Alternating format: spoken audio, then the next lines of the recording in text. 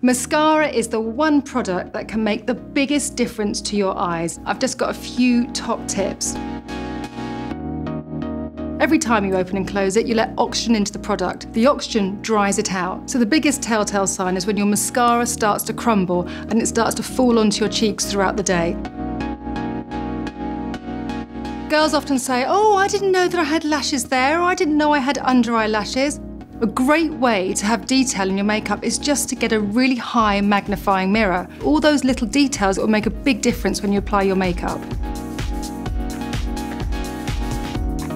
A lot of women stop putting mascara on their lower lashes because they find that it imprints on their lower lash line and it ends up looking a bit smudgy. There are two things to avoid this from happening. Just apply a little bit of translucent powder underneath your lower lashes that absorbs the natural oils and will prevent that smudging.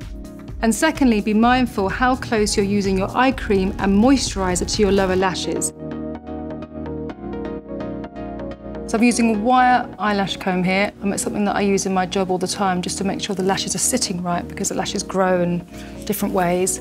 I don't want to remove any of the mascara, I just want to make it really polished.